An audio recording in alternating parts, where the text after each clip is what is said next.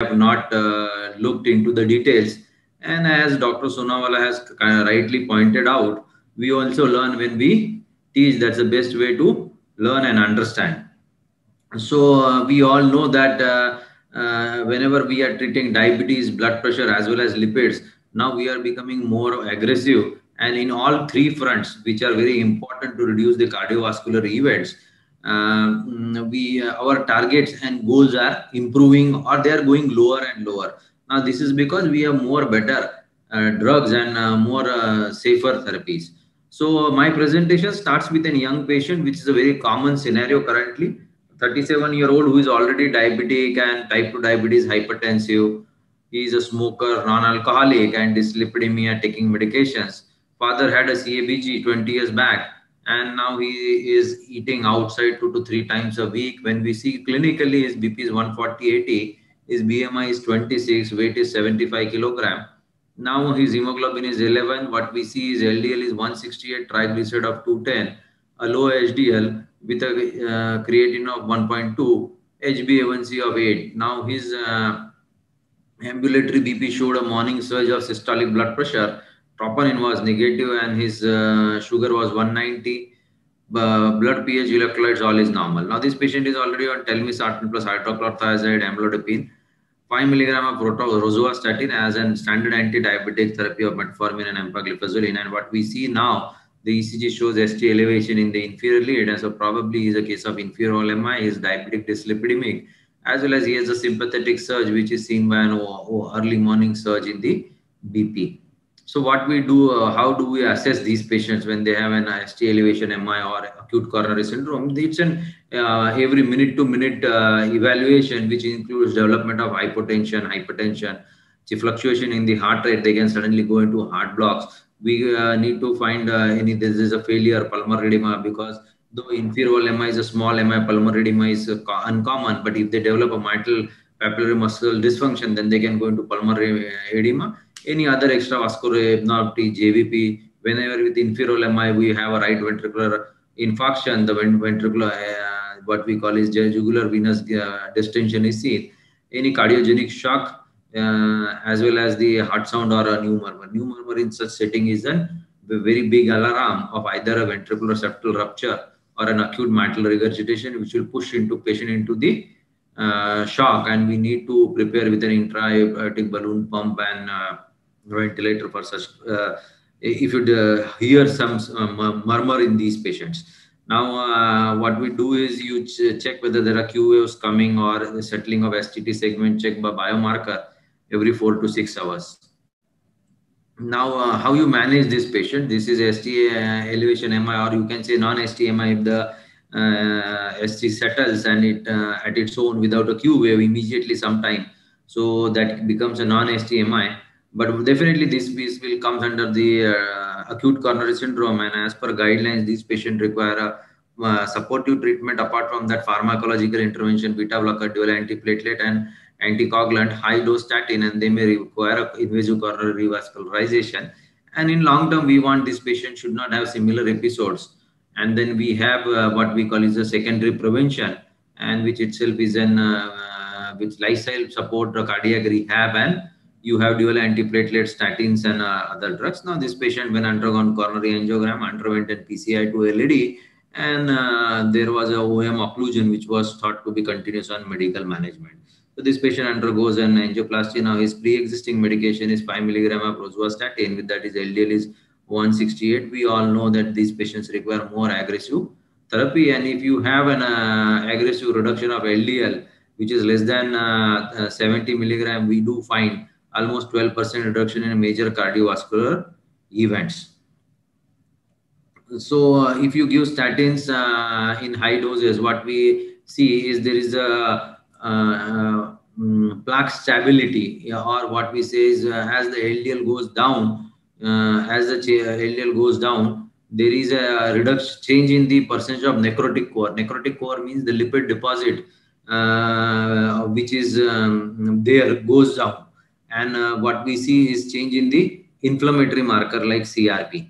So with this high dose statin, now both the common message, both the guidelines, whether you speak of ESC or SAC, they say that you have an LDL is a very primary target, and it's a proven pharmacotherapy is there, and they emphasize that there should be 50% reduction in the LDL. For example, if a starting patient's LDL is 100 or 110, then you want it to come to 50. So this definition is a new introduction. Initially, we had a hard targets of 100, 110. Now, and we always had question in our mind that if patient starting LDL itself is 100, then what to do? Now the guidelines, both ACC, AC are very clear. If you start, whatever is you are starting, you want it to reduce it to 50. And then we have definitely number goals also. They also remains that in high risk patient, we should have so and so LDL, moderate and low risk, what is the LDL is required.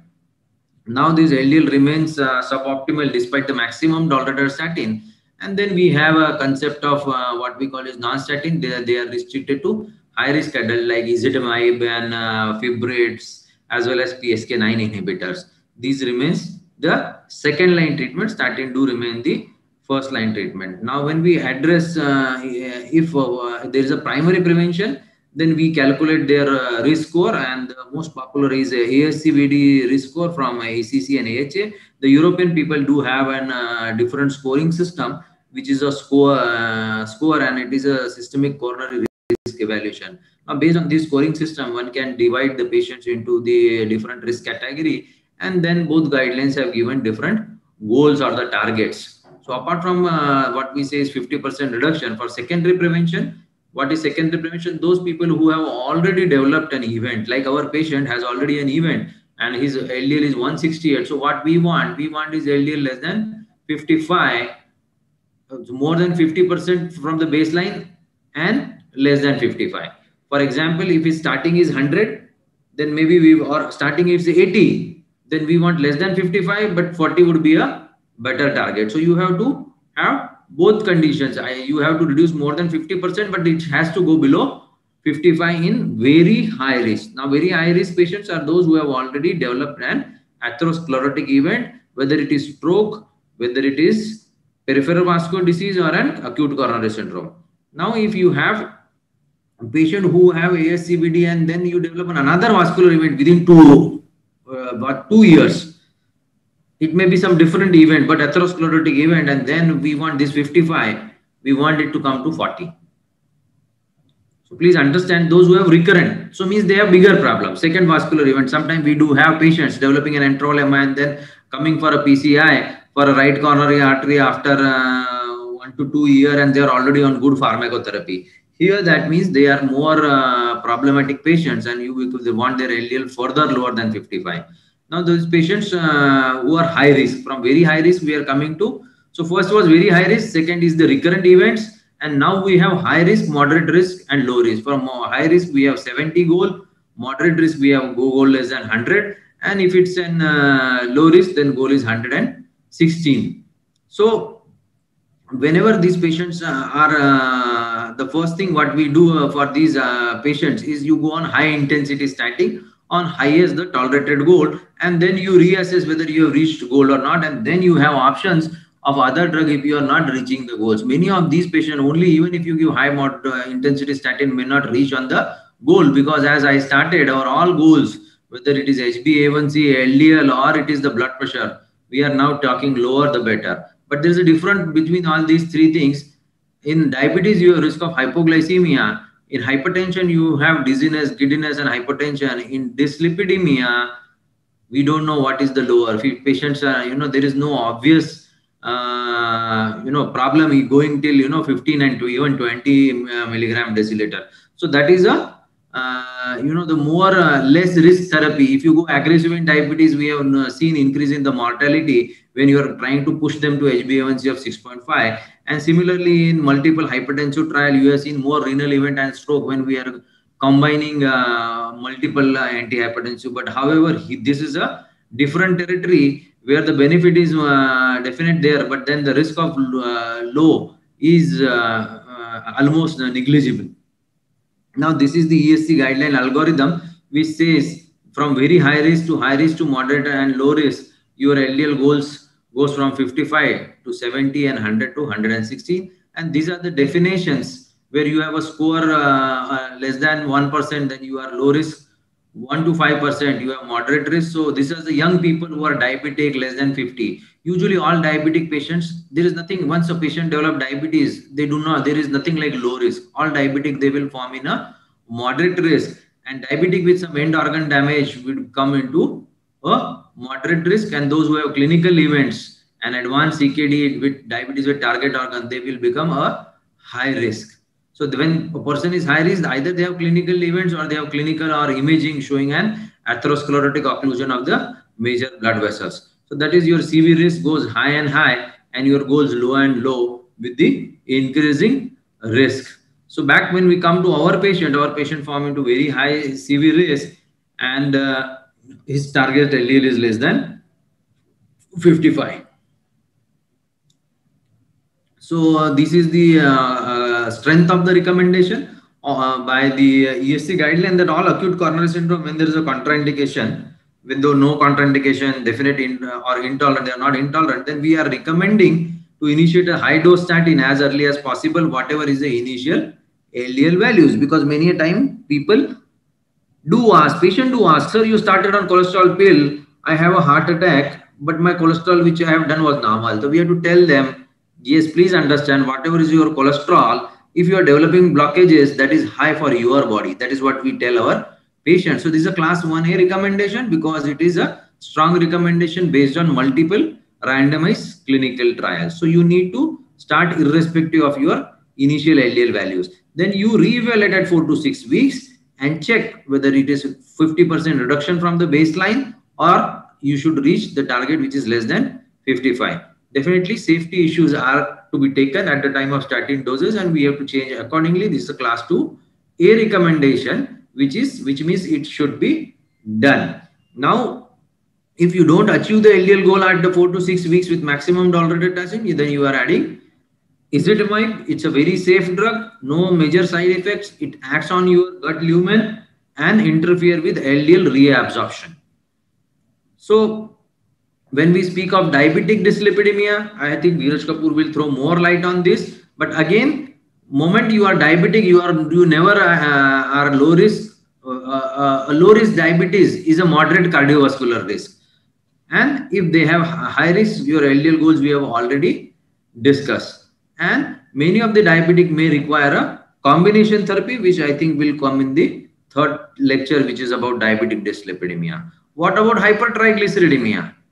In 2016 to 2019, you say that you are considering statin for high risk of hypertriglyceridemia. So even if patient, the triglyceride is say 200, it's only the statin, because statin is going to bring down your triglycerides to less than or reduction by 30 to 40%. So many prescription ISO, in India, we have fixed dose combination of fibrate and statin. Usually, even if LDL is little high, majority of these patients with acute coronary syndrome, they would not require an additional or what you call second line therapy. So what is high and moderate and low dose intensity statin therapy? You all know, if you want a more than 50% reduction, then you require a high dose statin, and that is what is the goal in all acute coronary syndrome patients. So we have 40-80 mg of atorvastatin and 20 and 40 milligram of rosuvastatin. That is what is a definition of high dose statin or high intensity statin. Then when we speak of high intensity, we have two choice between atorvastatin and rosuvastatin. So we have some important trials. As I told, though all the data is old, but guidelines are new, and some of the old trials which we have probably overlooked sometime, they are in a literature, but they are always interesting. So how does an aggressive statin therapy help patients with atherosclerotic plaque and lipid content? So this is a study by yellow study, which stands for results from reduction in yellow plaque by aggressive lipid lowering trial, and this was published in 2017. So this is very interesting study, but it's a small study of 85 to 100 patients, and the basis of study is a mechanistic study. We all know that we have large randomized control trial that has shown the beneficial effect of statin both in primary prevention as well as secondary prevention, and all several IVA studies, they do have shown a regression of a plaque when we use a statin therapy. Now, whether you statin modulate the plaque by changing composition or flow, and these mechanisms are not that much understood. So you have these patients A small population of 87 with double vessel or triple vessel disease, they are undergoing angioplasty, and they are undergoing multiple what you say diagnostic modalities like FFR to check blood flow, intravascular ultrasound, and spectroscopy. So the IVUS is by which we are knowing the lipid content, and even OCT is done. So basically we are imaging the plaques here, and we are doing spectroscopy. Spectroscopy is to check about the inflammation in the plaque. So you check this inflammation, put them on high dose aggressive statin, which is 40 mg statin with dual antiplatelet, and at the end of year you check these standard patients versus aggressive. So what happens to these patients with high dose? You do a follow up IVUS, FFR, OCT, or NRS. You repeat them, and then definitely depending on their FFR, you can do an angioplasty or treat them medically depending on how is the blood flow.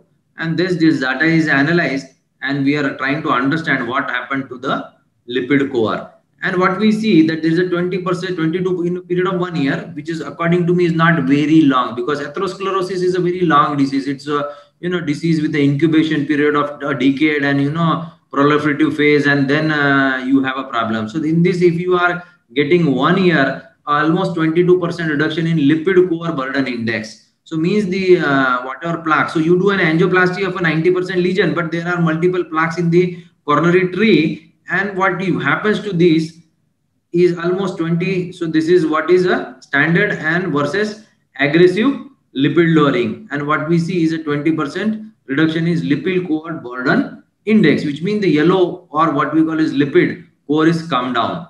Now, when we speak of different statin, your rosuvastatin 40 mg as reduction in LDL, which is definitely much more as compared to the other drugs. And this was seen in an lunar study of atorvastatin versus rosuvastatin in high doses, and increase in LDL is much more in rosuvastatin, and which is less even with the highest dose of atorvastatin.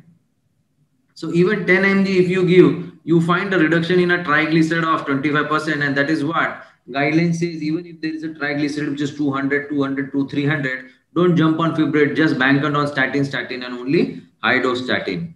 So once these patients require high dose statin, and what do an angioplasty, do they need to continue these therapies or high dose statin? Because yes, because it is not only the, even if you have treated the initial culprit lesion, there are insignificant plaques which are there. And this is very interesting study called prospect study, which studies almost angioplasty patient, does their IVUS, and see that what happens. The culprit lesion where I have put stent is doing well, but non-culprit lesion and in other sites, they come up within the period of 3 years. So as patients goes from away from the PCI, you see that there are 20% events, and significant event again come from what we call is non-culprit lesion.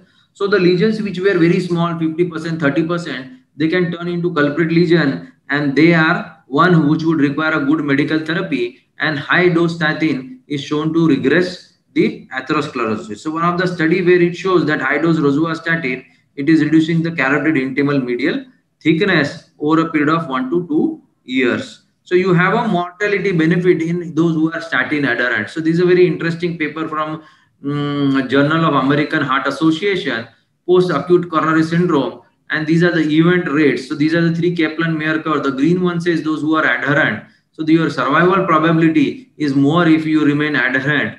It becomes moderately non-adherent, your survival probability goes down, and if you are severely non-adherent, your probability will be much more.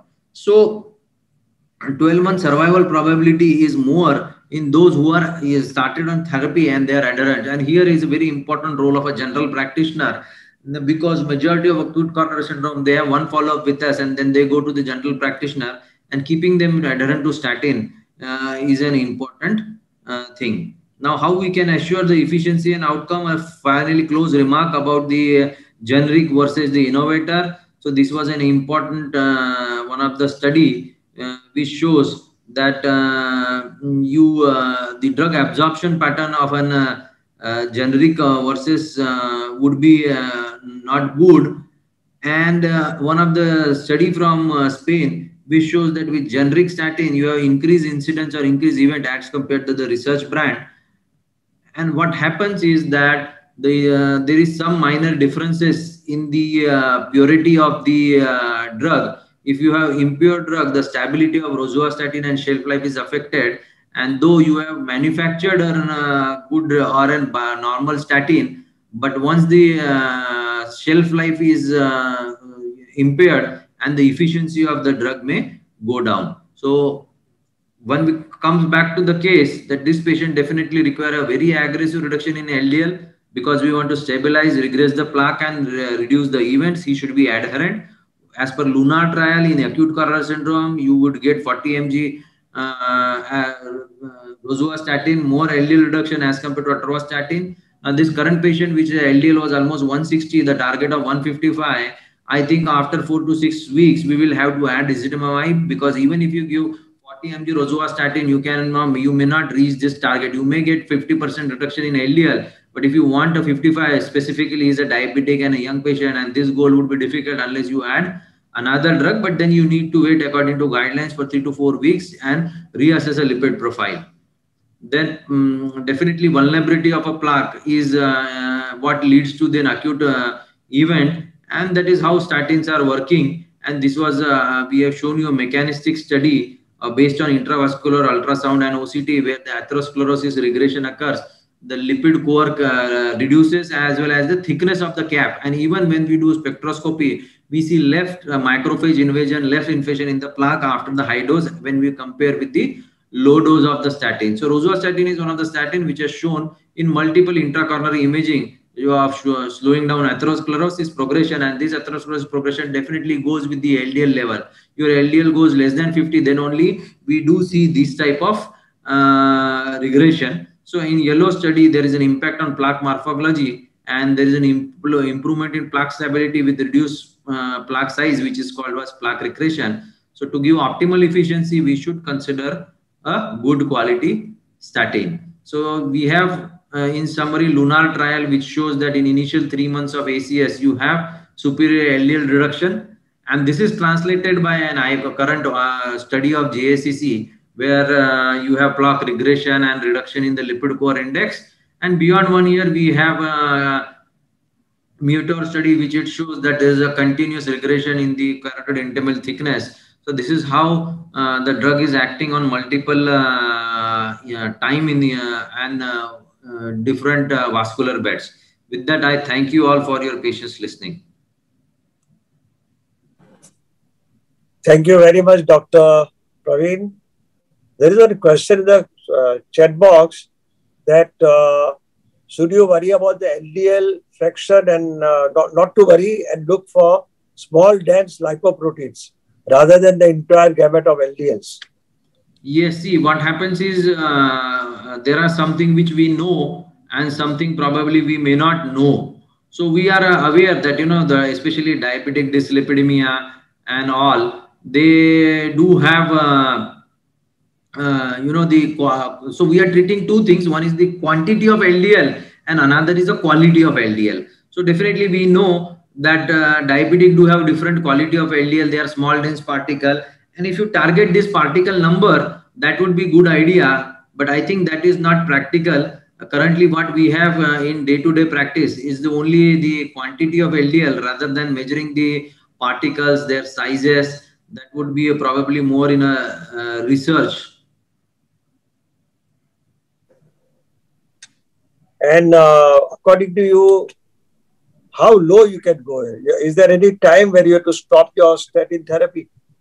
I think I started my presentation by discussing that how lipid diabetes and here the safety till for 15, 20, I think there is a established safety with new PCSK9 inhibitor, and we go by LDL of, you know, chimpanzees and LDL of newborn, which is 20, 30. So I don't think that till 20 to 30 you need to cut, you know, reduce your doses, especially if the patient is high risk.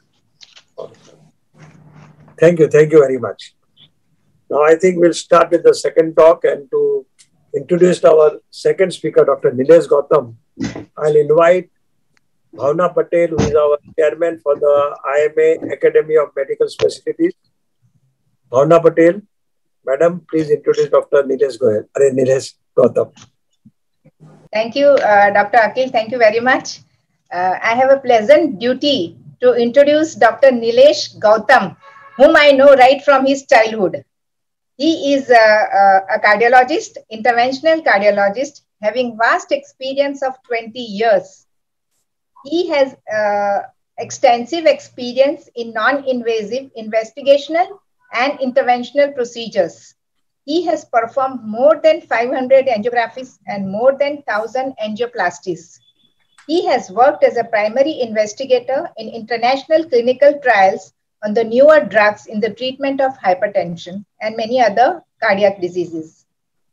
He also has done clinical trials in the newer stenting techniques and the treatment modalities of the coronary heart disease.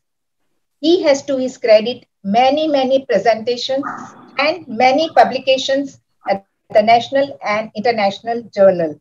I have got a big list, which I cannot enumerate. So here I welcome Dr. Nilesh Gautam, who is going to talk to us today on acute coronary syndrome. Over to you, Dr. Nilesh. Thank you for those kind words. Well, as a doctor, as a co-host, as a coordinator, as a family, as someone you correctly said, I have looked up to since my childhood days. And thank you introduction. And I would thank IMA for having given me this opportunity to speak to all of you and AstraZeneca. I would like to take a minute out of the leaf of my good friend Dr. Praveen, and the question which was by one of the people, one of the doctors. Well, LDL theoretically is divided into 4 particles: large, moderate, that is intermediate, small. Again, like very correctly he mentioned, it is much of theory rather than going into practicality. But lower the better, as we say. And yes, question put forward very rightly, because smaller the LDL particle, more denser it is, and hence enhanced atherogenicity of that molecule. So yes, if we have in a particular way, if we can target a drug in future, and clinical trials are going on, which will target the small LDL particles, then yes, that may be a way forward. So coming back to our, because lipids are close to my heart, and I do try to read and keep myself abreast of what. And the question put forward, I think, has been a very valid one from somebody who is academically up to date and oriented. That's the other advantage of being in IMA, because the questions which come up do show that yes, the doctors who are attending are very academically inclined. Well, coming back to ACS management during pandemic period, we are all going through this. Phases are coming, waves are coming, new variants are coming. Well, we are learning, and hopefully clinical guidelines which have been set forward, and certain things which we have been doing in this period. I will be talking to you personally what I have done, and I have been a part of the core committee of Cardiology Society of India and formulating the guidelines, because I was one of the very few cardiologists who continued to do primary angioplasty right from day one, even in this in COVID patients also. With God's grace, till now at least fully vaccinated, and I have not had COVID. So something may, and I'm lucky, of course. So what are those things which I think should be followed is what I'm going to talk to you. The next slide, the first slide, please. The pathophysiology, what is the mechanism of COVID-19 in relation to the cardiovascular system? The protective measures for health and practices in cardiology, what we should do in the cath lab, what we should do in the emergency room, what we should do in our clinical practice when we see patients. The protocols for ACS management during COVID, antiplatelet prescription in ACS during the outbreak. These are the topics, the headings under which I would be speaking to all of you. So what really does happen as far as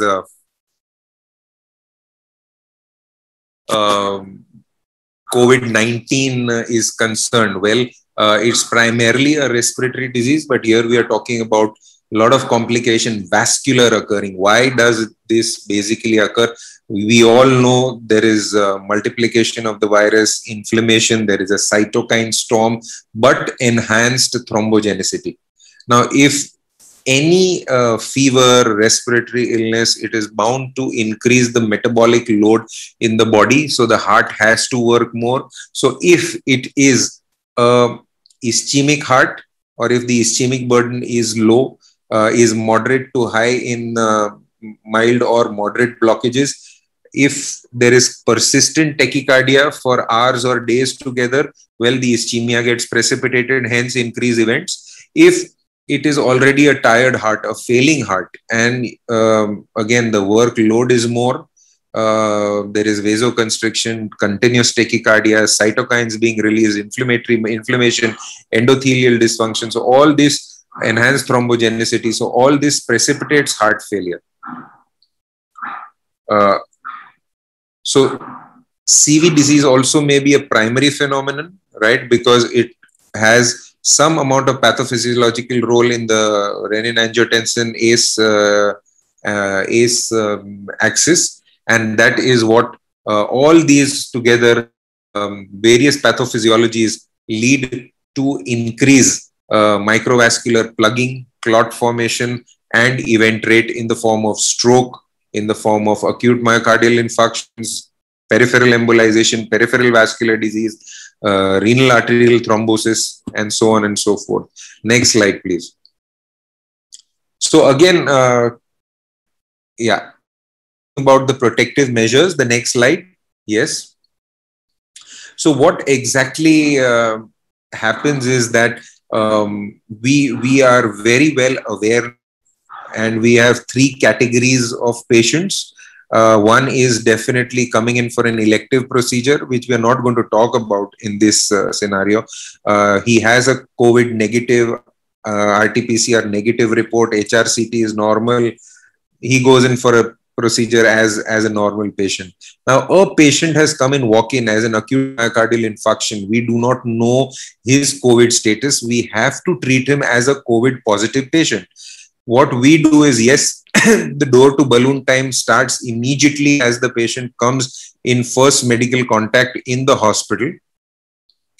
And now within 60 minutes, your artery should be opened is what the guidelines recommend. He immediately, of course, shaving preparation is done. He is loaded with medicines what are required according to the guidelines. A rapid antigen test for COVID is done. He is wheeled in immediately into the radiology department, right? Besides, just next to the emergency department is the radiology department. The specific CT machine is there only for suspect or COVID positive patients. CT is done. By now we have with these two, the rapid antigen and the HRCT, we are 80 to 90% sure whether he may have COVID or is not COVID. Rat is negative with a negative HRCT, we are definitely sure. Well, these patients can be in early failure, and the CORAD score on the CT may be borderline. We still don't know. With a negative rapid antigen, right? We are still careful. What are we supposed to do from the first medical point in contact? Complete PPE kit has to ensure the patient goes in through a green corridor, means from the ER directly into the HRCT, from there through the separate corridor into the lift and goes into the cath lab. So and personnel who are going to come in touch with this patient need to be in PPE kits. Once he is in the cath lab, yes, academically up to date and oriented. That's the other advantage of taking you through in IMA, because the questions which come up do show that yes, the doctors who are attending are is a confirmed case. very academically inclined. Or negative, of course, is elective. We don't talk about that. So level of protection, again, no holiday. There is no Sunday as far as COVID is concerned. So you have to have a complete kit, and not only it's very important, not only you but the staff, because usually the staffs work in 3 shifts. So all the staff, the ward boys, they are trained. If there is a new staff on board, he or she has to be trained about doffing. Donning means putting it on, and doffing is removal of the PPE kit. Most of the infections occur during doffing. That is removal of the PPE in an improper manner, which causes, because on the external surface there the virus may still be there. While removing your kit, if you accidentally touch the surface, well, you're going to carry the virus on your hands or the part where you've touched. And next is you go and touch face, nose, and that's the point of entry. So yes, a lot of debate about which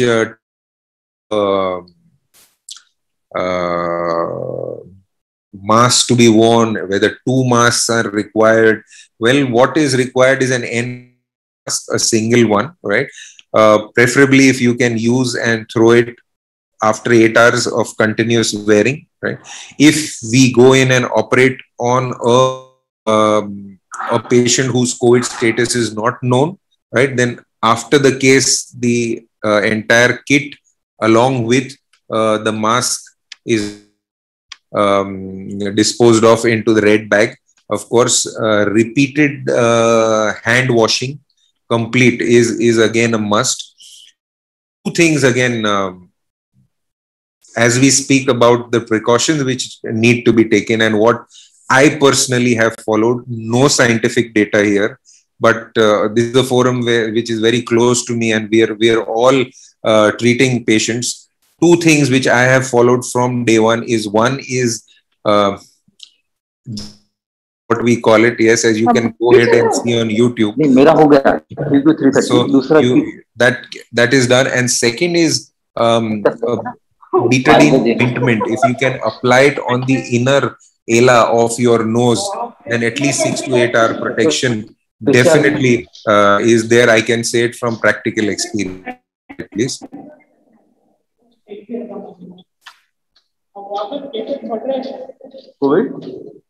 Right, so protective measures for healthcare personnel in the cath lab should be versed in proper techniques of donning and doffing, especially the eyewear. At no time to wait for, because it is unstable, has acute myocardial infarction. I did tell you he goes in straight through the green corridor into the cath lab. If he's a non-STEMI ACS patient, again unstable, he goes into the cath lab. If he's a stable patient, we try and stabilize him, right? We wait as soon as he is in a suspect ICU area. If there is a COVID negative suspect and a COVID positive ICU. So these patients whose reports are not there are in the COVID suspect. Their nasopharyngeal swab, when we get 2 negative results, of course, the RAT is done as soon as he comes in within our negative HRCT to the cath lab. The next slide, please.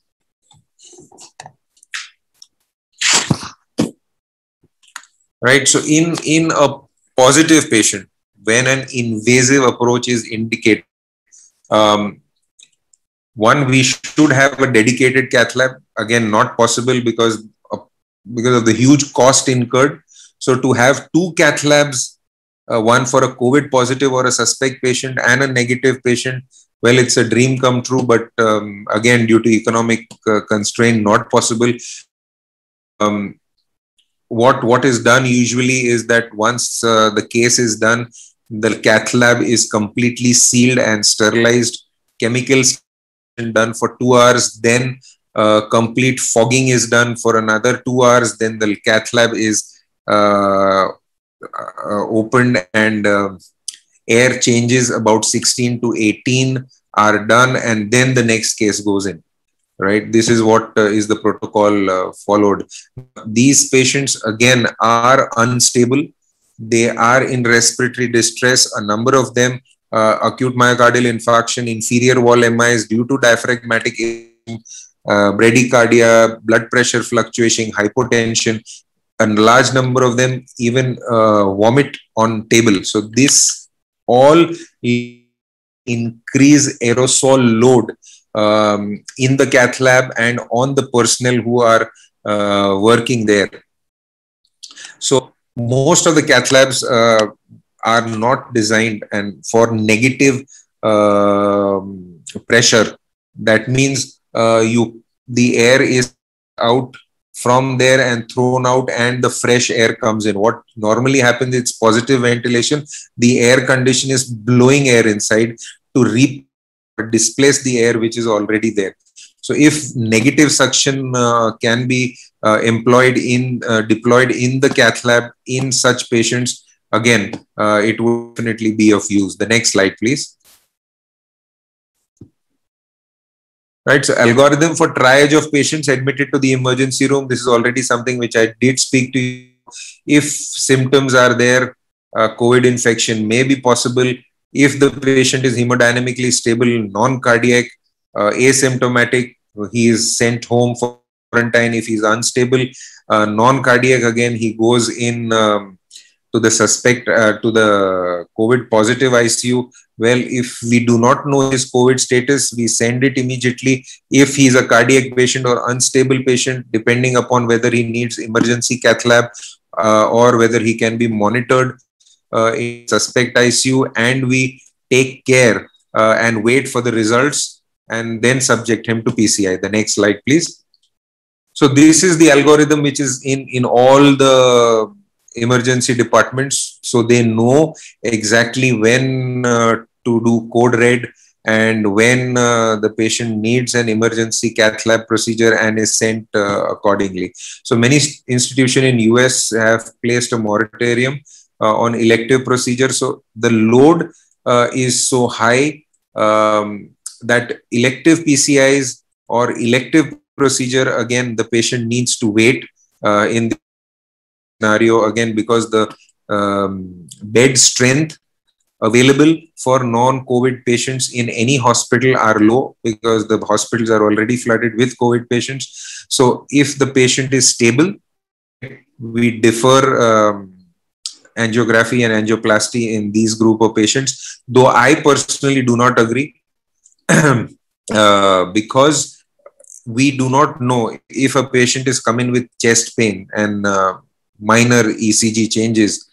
We put him on aggressive medical management, send him home. What is the of him having an unstable plaque which ruptures in the night and he has an acute myocardial infarction and has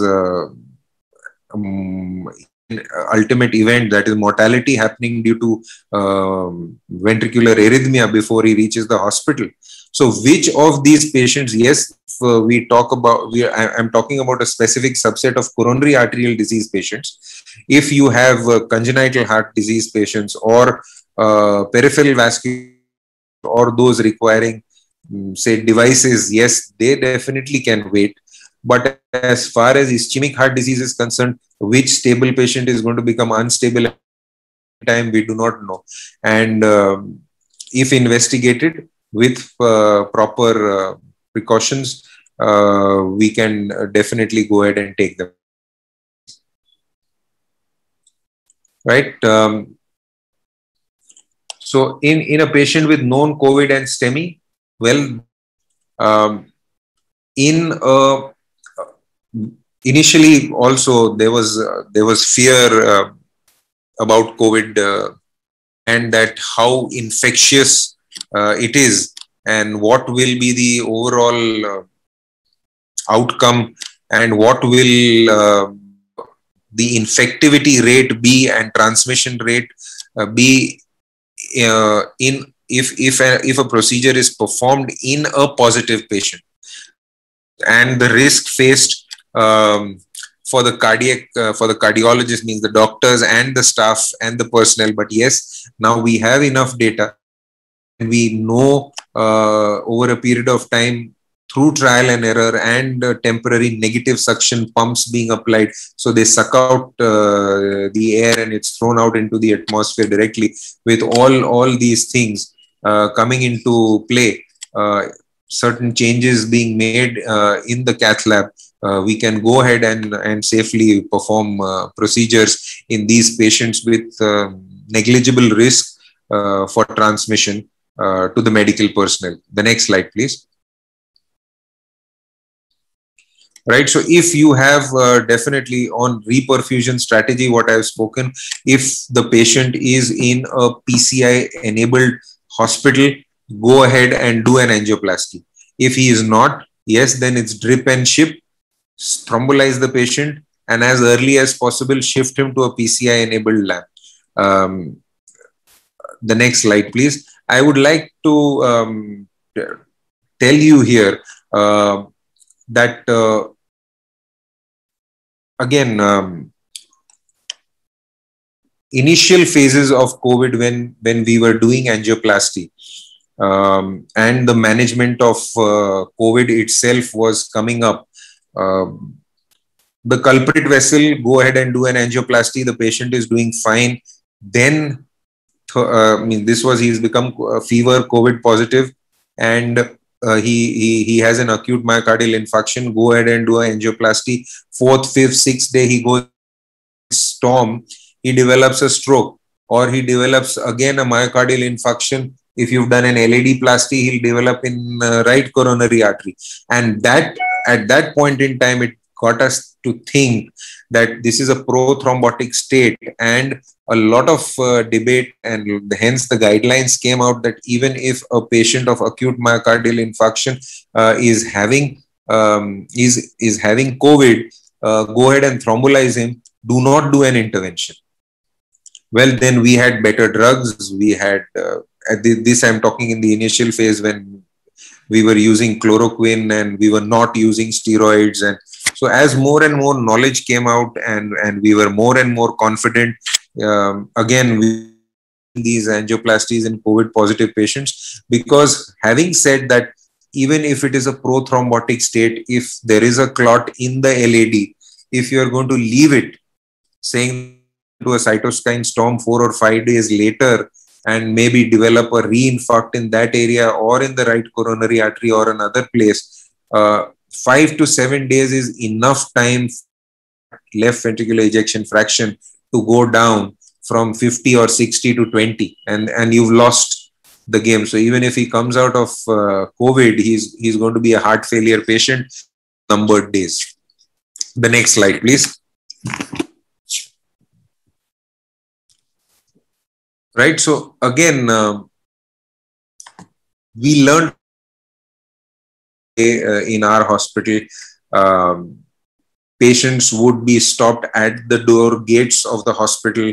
You have to screen them before you enter. So again, a protocol was developed that yes, all these protocols were developed in order to help the patient,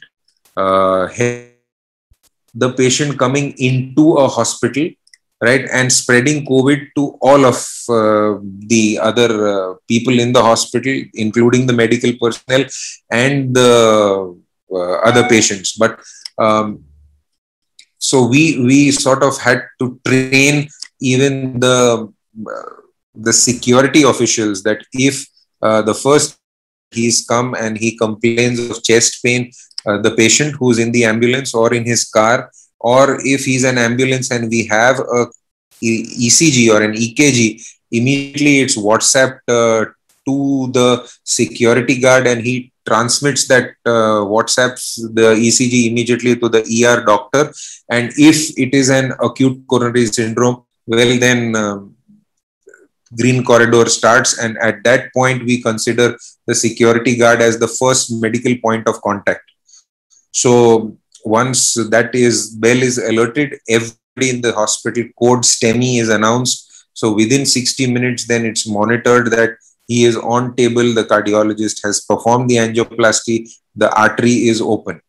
So yes, it's a unprecedented thing. First time we are seeing, we all are in the learning phase. And as time evolves, more and more data comes, tried to practically at each stage try and do away with the delays so that optimal medical care can be offered.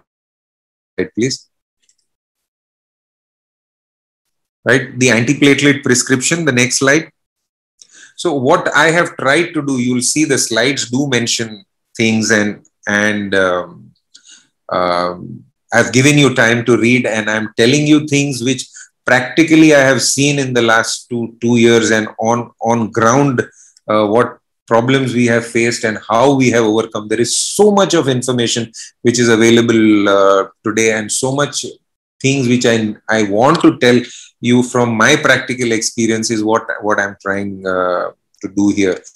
So there is excessive inflammatory response. We know it, and that is how these complications are occurring. So initially it was, if your patient of acute myocardial infarction has come, you're taking him up for a primary angioplasty, he is a COVID positive patient, we should not give blood thinners, don't give it in high dosages. Then low molecular weight heparins were given in double the dosages. IV heparin for 48 hours was given, and this is how every week we evolved sort of in the treatment till we, and quite a number of times gut feeling, instinctive feeling, without really waiting for the guidelines. We went ahead and sort of evolved protocols till more and more data came up. The next slide, please. So it is a prothrombotic state, even if there are no plaques. Yes, there is enhanced incidence of a stroke, any vascular event in the form of stroke, MI, or in the peripheries. The next slide, this is what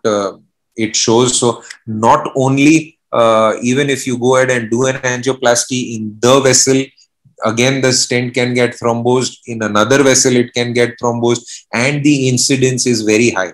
So this is what we were finding out initially. This data came out later on, but you can see, and has been published in the Journal of American College of the JACC in September 2020. Now we have been talking about, and we saw these cases in February, March, April, May in our cath labs, and by May we were sort of coming on the back foot that should we go ahead and do angioplasty in these patients.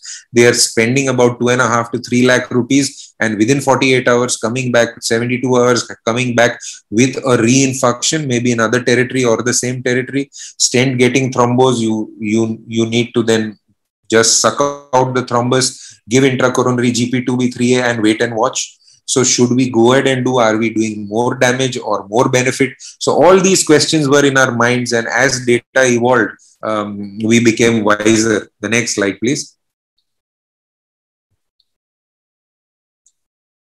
Right. So the next slide, please. So we need the dual, so-called, again, prasugrel.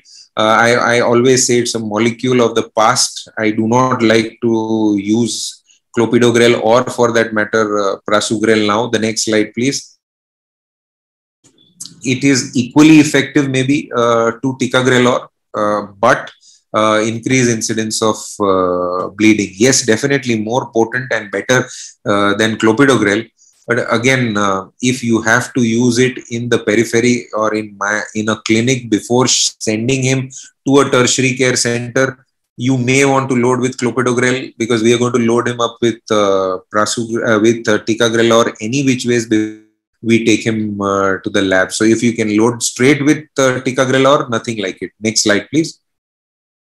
So what we have been hammered in, 100 milligrams of clopidogrel has to be loaded and in an acute MI or ACS non-STEMI situation, and then he has to be sent to a PCI-enabled hospital, a tertiary care hospital. Now, if you can load him, crush again, why I say, because practical experience, I said a lot of these patients vomit. We give them antiemetics and we give them before we take them up to the lab, but a lot of pain, Sometimes reaction to the drugs, hypotension, diaphragmatic irritation causes vomiting. So if you have not crushed the antiplatelet and given, the whole tablet comes out and platelet inhibition is not there.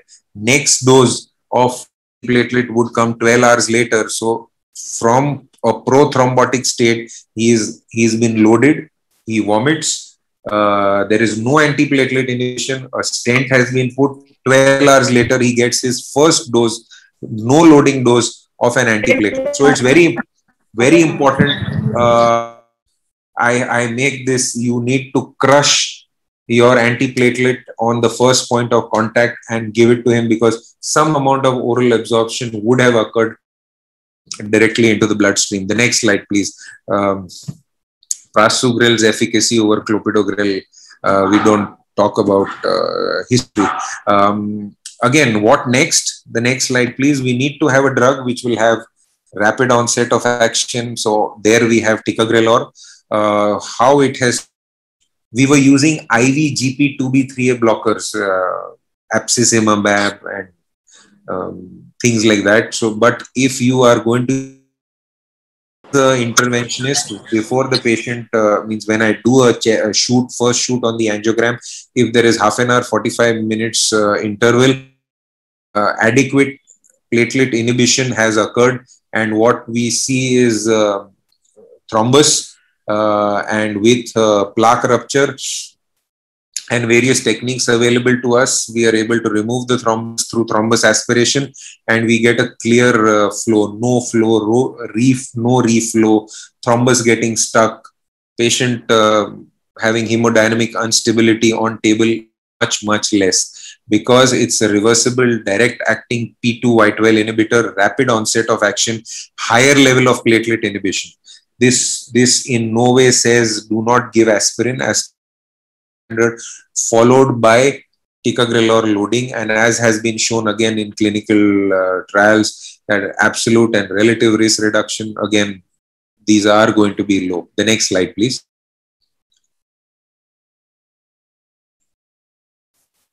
Right.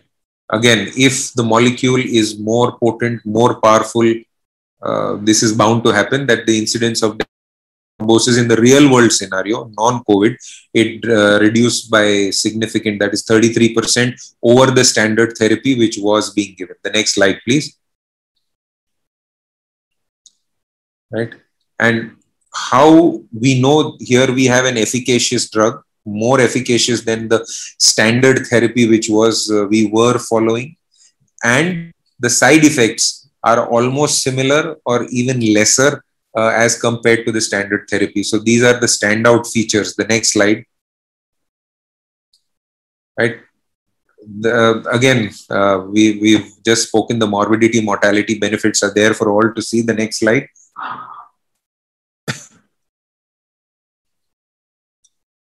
Right. So the ticagrelor benefit would be maintained throughout the year. The answer to the question that, well, how long do we continue dual antiplatelets after we have given to the patient, or after the index event has occurred? It needs to be continued for a year at least. Beyond a year, we would give, if history of stent thrombosis, multiple stents, more than 3, left main angioplasty has been done, severe uncontrolled CKD, that means enhanced risk of stent thrombosis, then ticagrelor 60 milligram twice a day can be given for 2 to 3 years.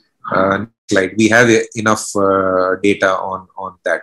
So 3 molecules we compared, and there is data for all to see that ticagrelor scores. The next slide. This is the molecule not of the future but of the present and the near past. So last 1 or 2 years we are harping on this, and we should switch over all our patients. So barring chronic stable angina patients, right? I think acute myocardial infarction, unstable angina, STEMI, all need to straight away be put on ticagrelor now. This is again ticagrelor versus clopidogrel. It was compared. No surprise. You can have various subset of patients. You can follow them up for various times. The next slide.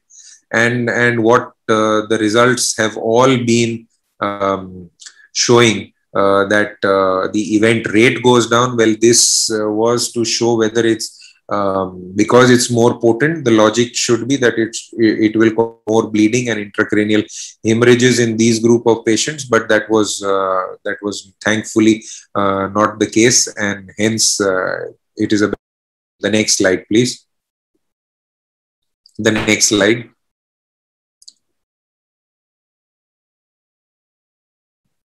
Right, next, we've spoken about this trial. The next slide, yeah. So preference for ticagrelor in the current times of pandemic, well, it's we know there is a prothrombotic state here, so we need best possible antiplatelet, dual antiplatelets. Yes, aspirin, the gold standard, along with ticagrelor.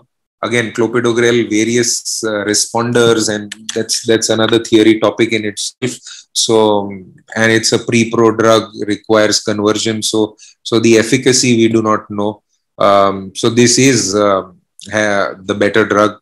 Ticagrelor has additionally to inhibit cellular adenosine. So theoretically, if we want to go, it not only is the mechanism P2Y12 inhibitor, but also inhibits the adenosine uptakes. Please. Right.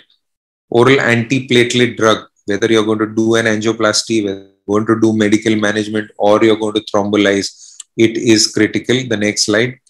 So what I am trying to say is that the next slide, there are various generic brands of ticagrelor available in the market. Well, what really happens is there are 6 chiral centers, which means 64 possible stereoisomers. So 63 ways of going wrong. Concentration of the molecule. The next slide, impurities are more, and hence the response is variable, right? So pharmacological equivalence, pharmaceutical equivalence, bioequivalence, and therapeutic, they are all three different. Next slide. So if you have a range, right, of -20 to +25, will enhance, will not give us the proper inhibition, and +25 will lead to of bleeding. So it's a fine balance. Next slide. And hence the innovator molecule should be used. And to corroborate that fact, in Kerala, a study in 2020 was done. Well, we go back from ticagrelor to clopidogrel. So various clopidogrel molecules were seen study,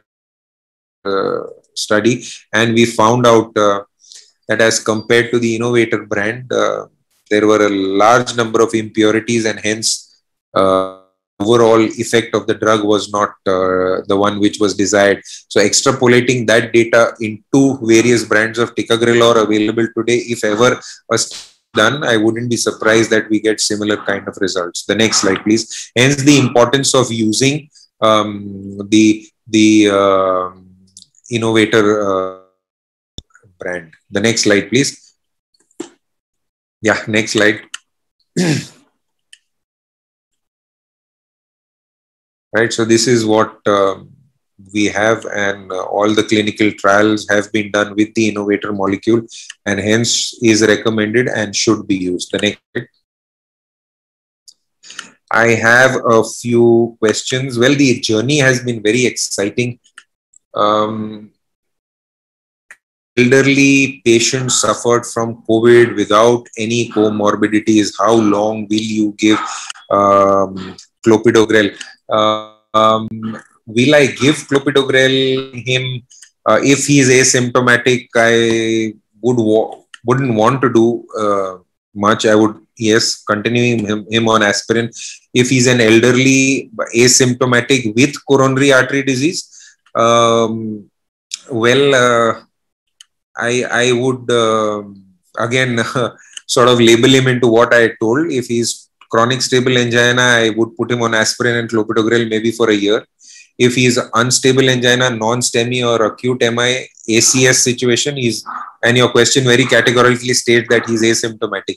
So not in one of the three. So then if he's in the three, I would want to put him on and ticagrelor for a year. So to answer your question specifically, aspirin and clopidogrel maybe for a year.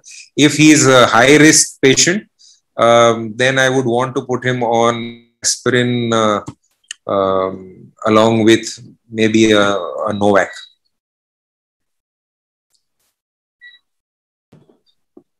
Dr. Gautam, there is one question that you have endothelial dysfunction in COVID. So can L-arginine or citrulline be given as an oxide donor?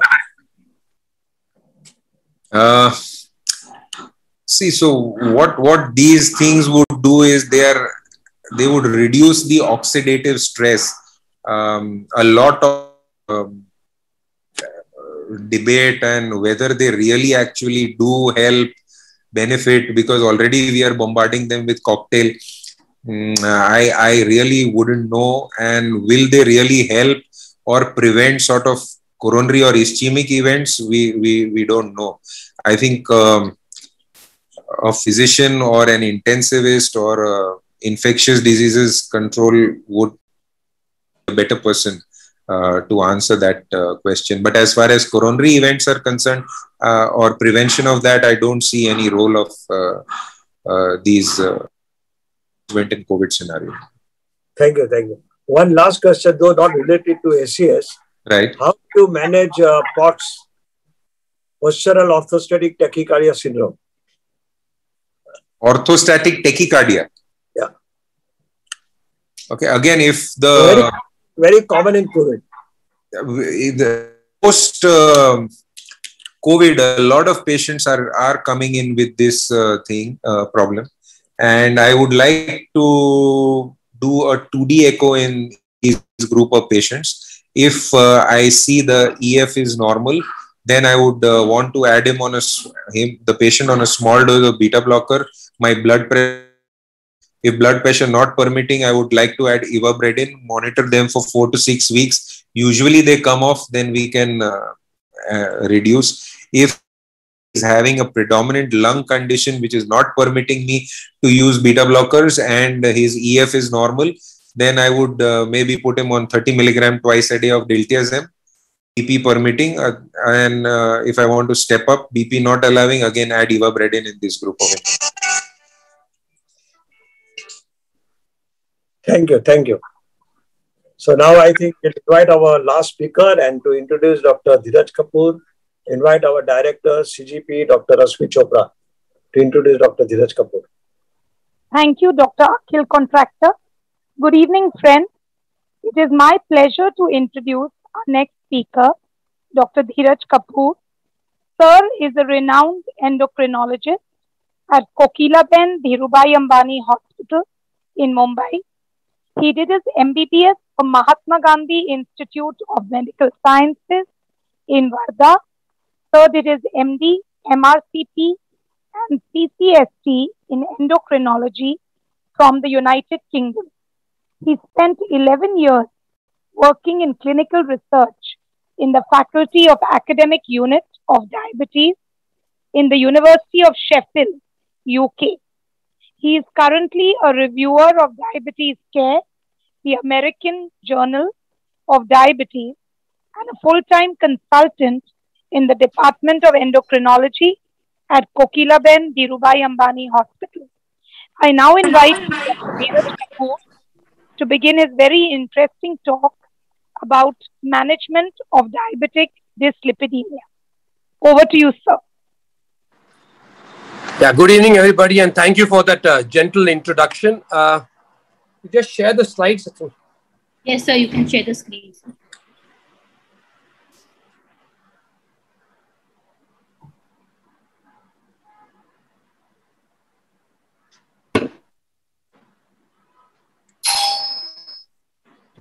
Dheeraj sir, you want me to share the slides? Yes, that will be better. Okay, just give me 1 second.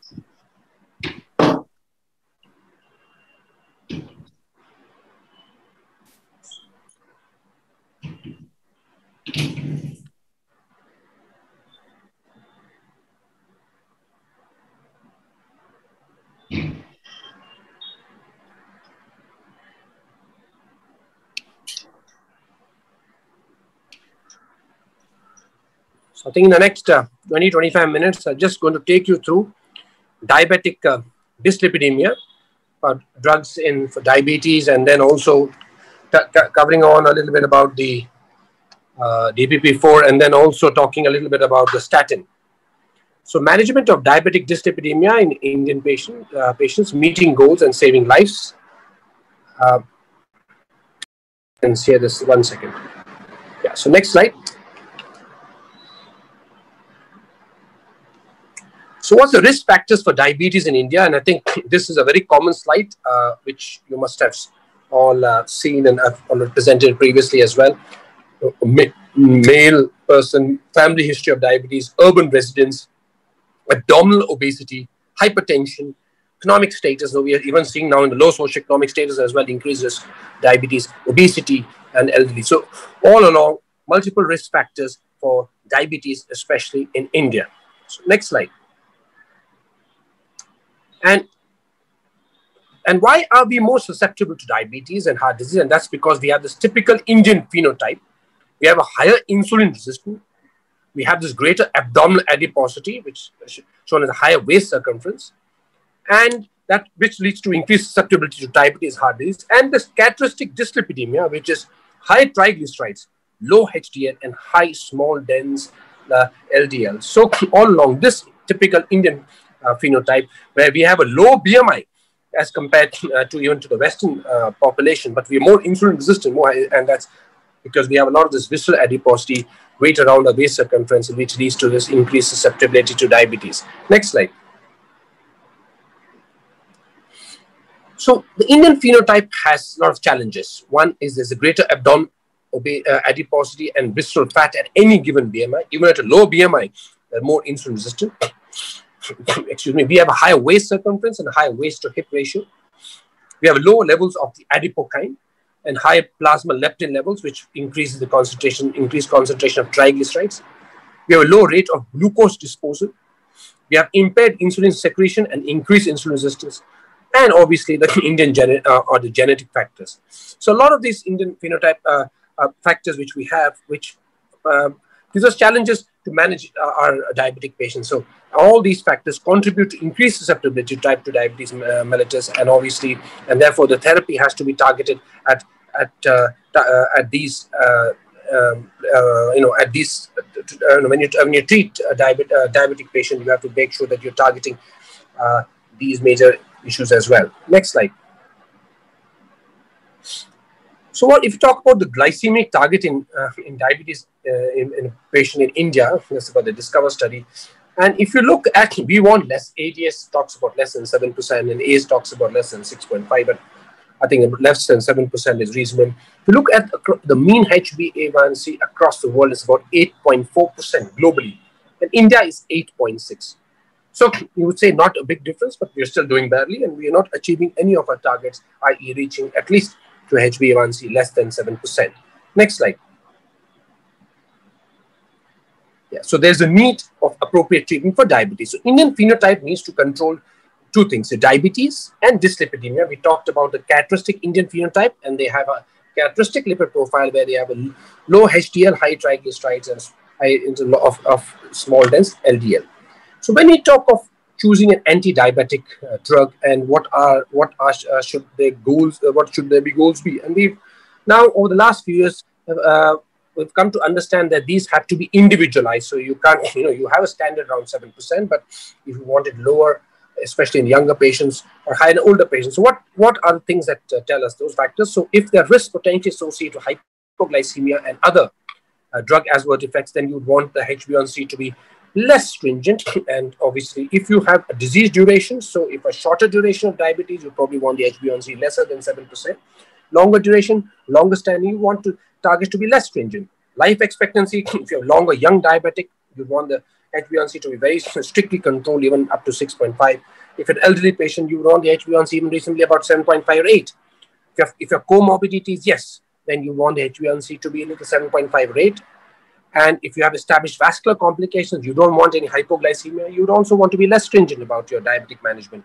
Patient preferences, if you have a highly motivated patient with excellent self-care capabilities, yes, then all the good, go less than 7%. But if there's someone who's not very motivated, you probably want it more than 7%.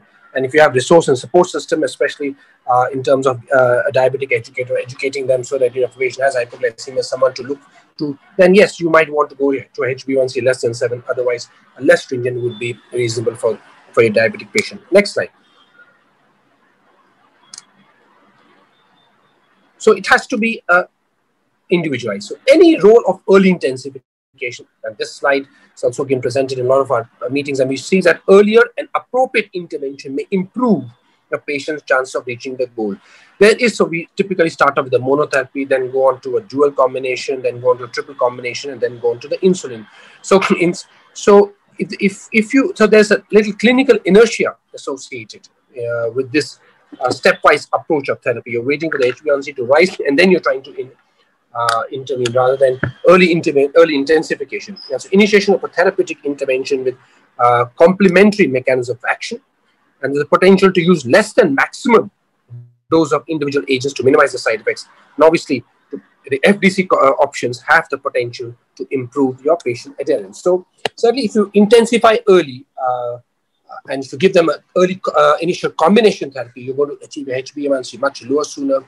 You're going to avoid this sort of clinical inertia, which is associated with this stepwise therapy, and to achieve this, you probably need drugs which would have complementary actions, and that's why the fixed drug combinations obviously have the potential to improve, have the advantage to improve patient adherence as well. Next slide. And that's why it's early. So possible reasons for not intensifying the treatment, patient-related factors, there's pill burden of multiple pills.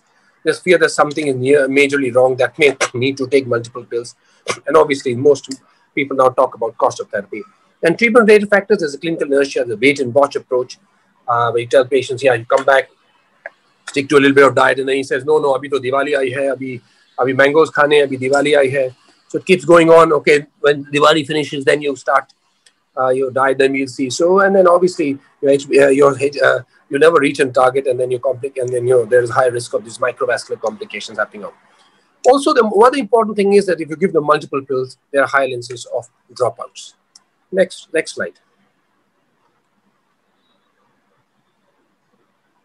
So, what are the consequences of delayed intervention, where you have patients with HbA1c more than 7%, not achieving intensification within a year? At 5.5 years, there's significant increases of myocardial infarction, stroke, heart failure, and obviously cardiovascular events. So, if you want to reduce these, early intensification, early bringing down the HbA1c, then you can significantly reduce these complications as well. So there's increased risk of myocardial infarction up to 67%, and with increased risk of stroke up to 51%, heart failure 64%, and composite cardiovascular events to about 62%. Next slide. So this is the effect of bad glycemic legacy, where you wait and watch, and this is driving the risk of your complications. So if we had early intensified, you could see the lower, on the graph, the lower line, where patients had achieved less than 7%, and obviously these complications could have been prevented. Next slide.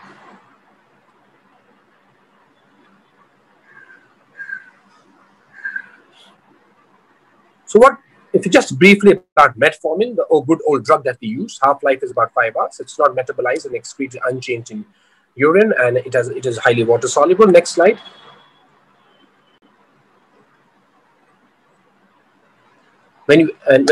So what are the advantages, especially of a fixed drug combination in diabetic management? When we talked about patient adherence, the crucial factors for effective management of diabetes includes persistence, patient compliance, and adherence to therapy. And obviously, the FDC, the ease of administration, ease of remembrance, synergistic effect, the complementary effects and mechanism of action, less side effects because you use low dose, cost containment, and obviously the most important thing, reduce bail burden and thereby your compliance. So here, when we talk of the need of the hour, obviously, is to reduce the number of pills so that patients can reach the HbA1c target. And we're talking here about one FDC combination, the saxagliptin metformin, and where it's one drug, so patient inconvenience, and it gives you a 24-hour control with one pill, and obviously that the compliance is much better. Next slide. So and this is the only DPP-4 and metformin fixed dose combination that is truly once daily. It's available in India with the unique gel matrix shield diffusion technology, and I won't go much into it, but you can say it's release of saxagliptin metformin to improve glycemic control. The saxagliptin outer coat dissolves immediately, exposing the inner core, and gastric fluid enters the tablet, causing those polymers to swell, and the metformin then diffuses through the gel and is slowly released. So that's how the fixed drug combination of a single of DPP-4 extended release metformin works. Next slide. So this is the one which has this extended release, and the only one which in India which with an extended release FTC. And we know that when you talk of IR, immediate release versus extended release, that immediate release metformin approximately 90% of the drug is released within 30 minutes, whereas here this is extended release slowly absorbed over 10 hours. And most important thing is that the GI side effects are much less when you talk of an extended release. Next slide. So this is the slide which shows immediate release versus extended release, and you can see the GI side effects. Total GI side effects with extended release is much higher at 6 months, or talking vomiting, flatulence, and here as compared to extended release. Next slide. And obviously, because of this, it's associated with increased adherence compared with your IR, your immediate release. Next slide. Less side effects, more adherence, more compliant the patient is when we talk of, and with that, even your HbA1c improves from something like 9.4% to 8.4 when a patient is changed from an IR to metformin XR. Next slide. So this combination of saxagliptin and metformin XR release CombiGlyce XR, it improves your glycemic control, and over 24 hours is truly once daily fixed up combination. And this was just one study over a 4-week multi-center multinational study where they used this combination. The patients were inadequately controlled for 8 weeks with metformin alone, and HbA1c 9%, and you could see that there the combination there was a reduction in your 24-hour glucose profile, and your sugars came down as well. Next slide.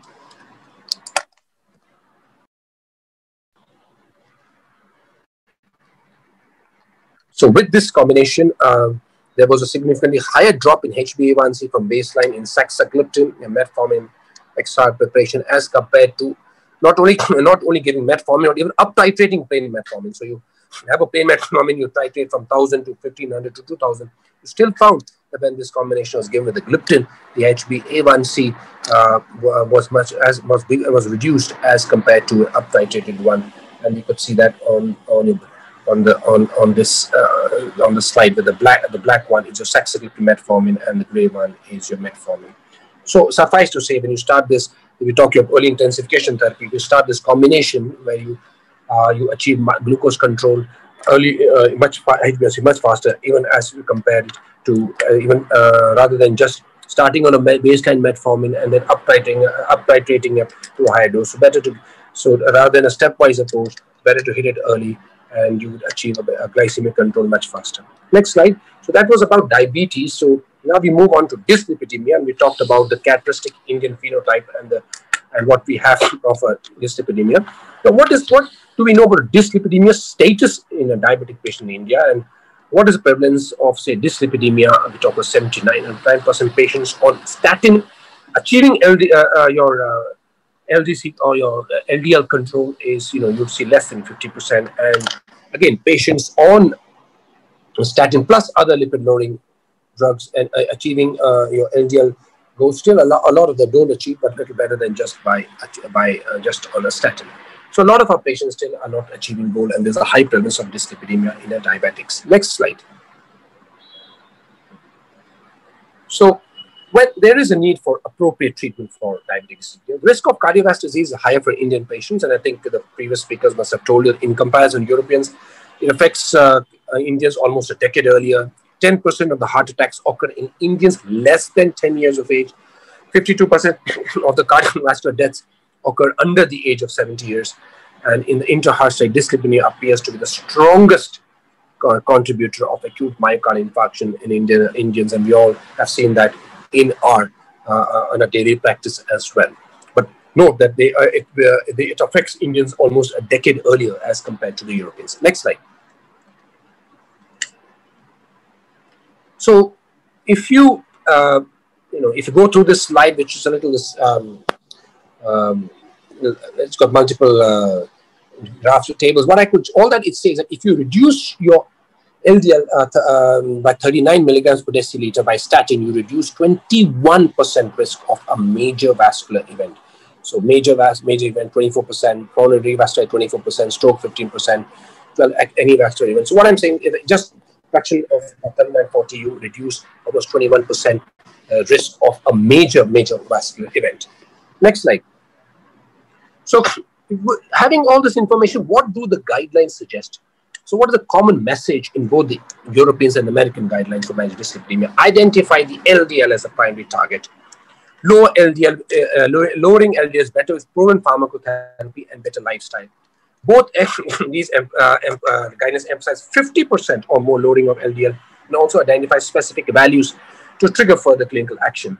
And each set of guidelines addresses the primary prevention in addressing the primary prevention population estimation of cardiovascular risk through some risk scoring systems. You have the European score, and then you have the ACC or arteriosclerotic cardiovascular disease score. Next slide. So more than 50% reduction of your LDL. So a diabetic a patient with or without dyslipidemia may have a moderate to high CV risk, and this is what the ESC guidelines suggest. So just being a diabetic puts at a high CV risk. So people with any of the following classified as very high risk, that's diabetes with target organ damage, or at least 3 major risk factors, or early onset of type 1 diabetes or longer duration of 20 years. So longer duration of diabetes with target organ damage, or at least 3 major risk factors, puts you at a very high risk. Then what about high risk?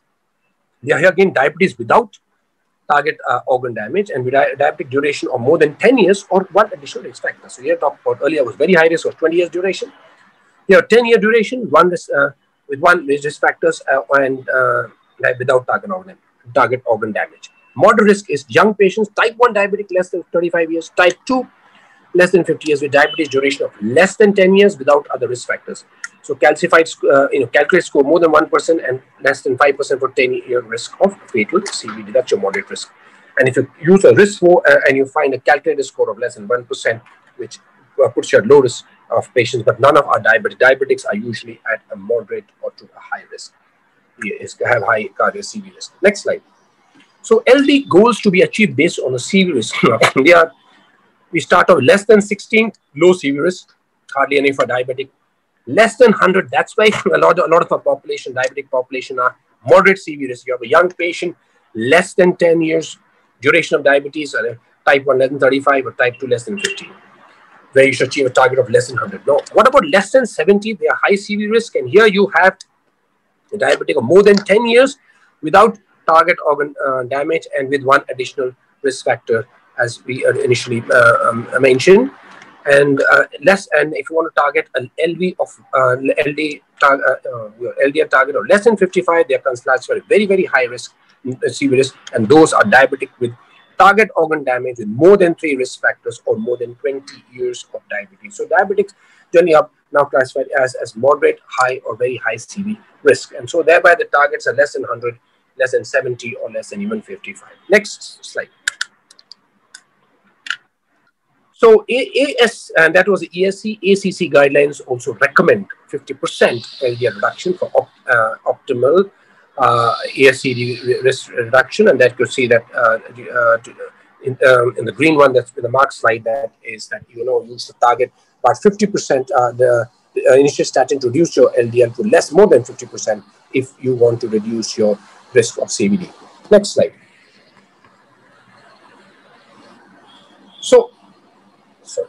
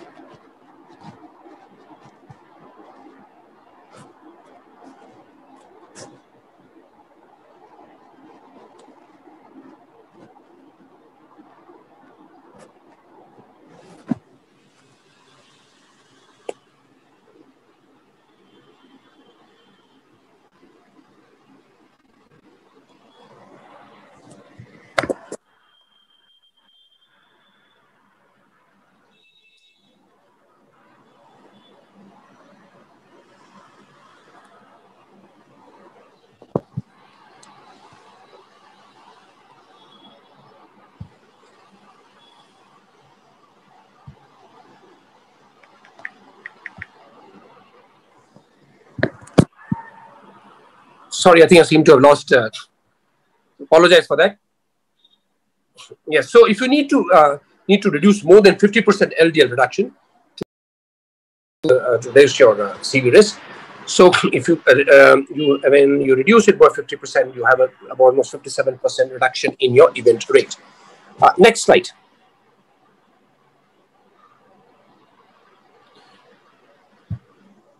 So LDL reduction by more than 50% results with lower number to treat. So if you achieve a number to treat and achieve reduction of LDL for 20% reduction will be 63, and for 50% will be at 26. So what I'm trying to say is that we need to reduce it by about 50%. Your LDL should be reduced. You want to reduce your CV risk. Next slide.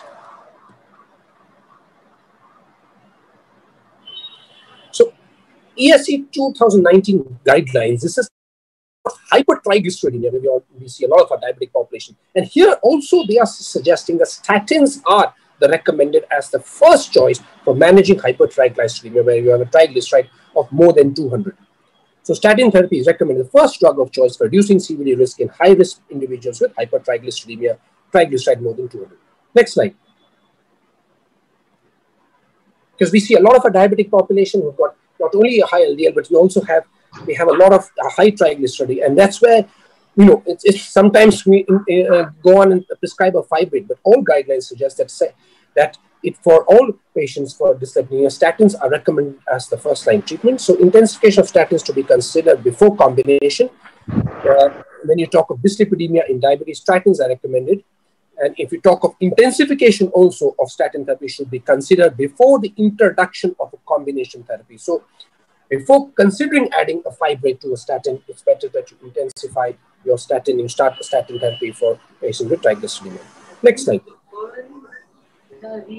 So these are the European guidelines. What about the ADA guidelines and recommendations for statin and combination therapy in adults with diabetes? And what we are looking here as less than 40 years, no atherosclerotic cardiovascular risk or risk of 120%. If you usually have to use a recommended is high intensity statin. And I think here in patients with atherosclerotic cardiovascular disease, if LDL is more than 70 milligrams, despite maximally tolerated statin dose, consider adding additional LDL lowering therapy such as ezetimibe. So here we're talking of reducing it up to 70%. If you're talking of more, someone whose age is more, these are younger patients with less than 40 years, but they have a 10-year atherosclerotic cardiovascular risk of more than 20%, then you would consider reducing the target of, as I mentioned previously, up less than 70 and use a high-intensity statin.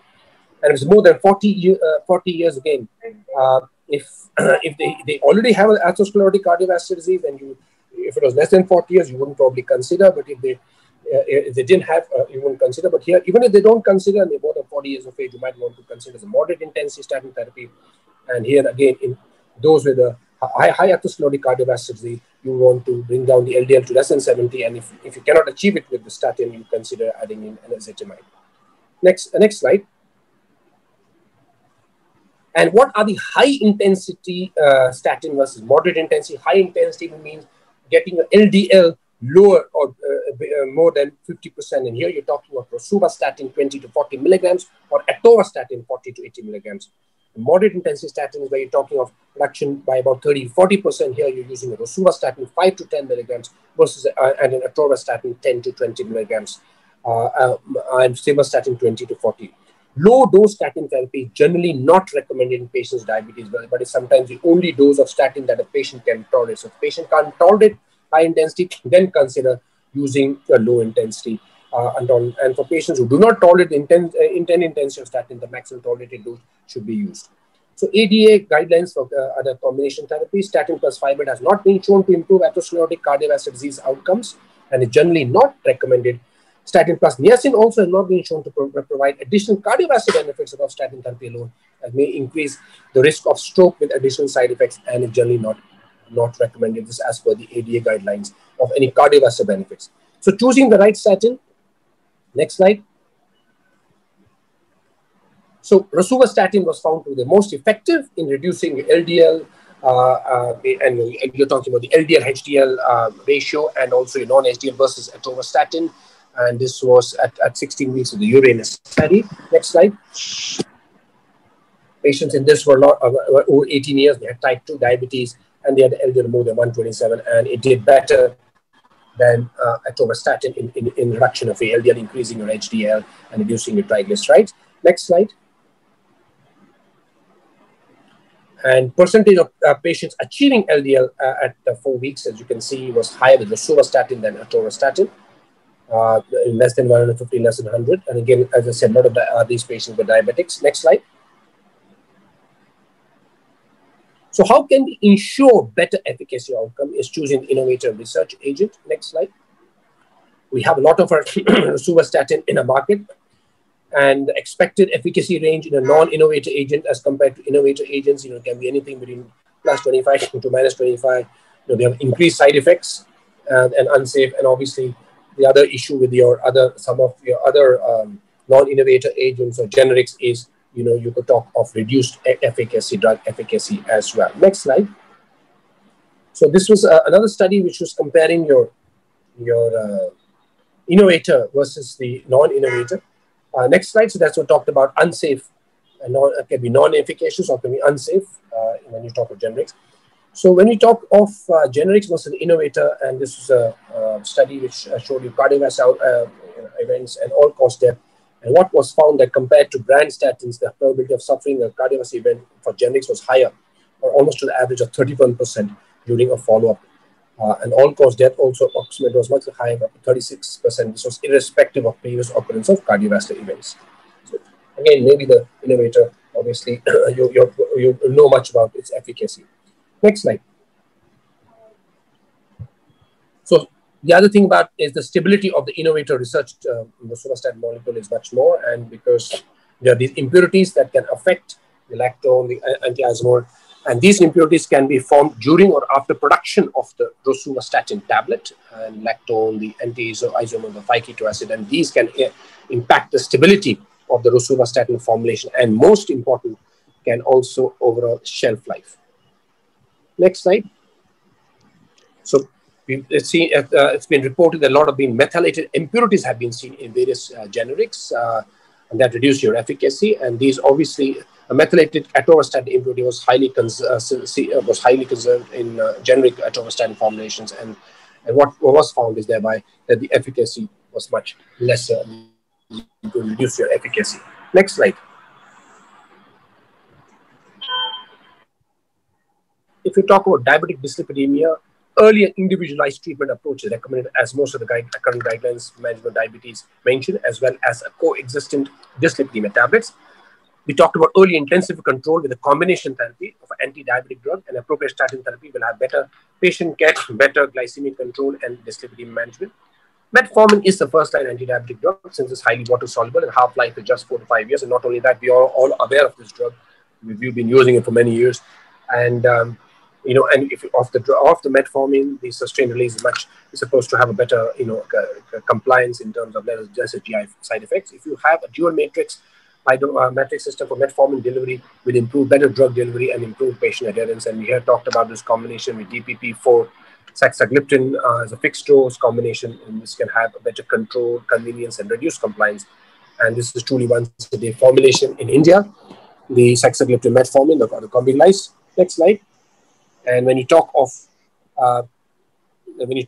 statin therapy, the risk of cardiovascular diseases in Indian patients is very high, and it can be reduced by reducing the LDL. And guidelines all along have suggested the use of statin as the first-line therapy, even if you have someone with slightly high triglycerides. Some of these neostatins are very potent in reducing triglycerides, and then it's better to intensify the statins to a maximum tolerated dose before using a combination therapy.